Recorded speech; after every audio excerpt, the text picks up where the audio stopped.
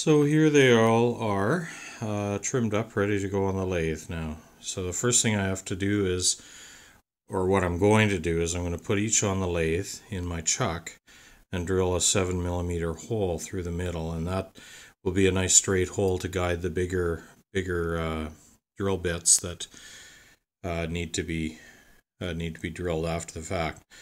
So what I'll do is I'll drill the 7mm through the hole blank, and then I'll cut it at these points, and that between the stock and the cap of the pen. And then each individual blank I will cut and then drill with the appropriate size, because there's two different drill bit sizes.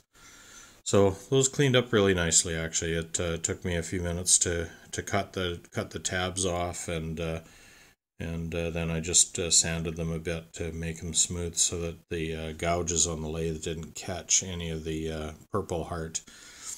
Purple heart's a bit harder than the tulip wood, and so I don't want to have a blowout on these ones. I'm going to be very careful about my lathe work.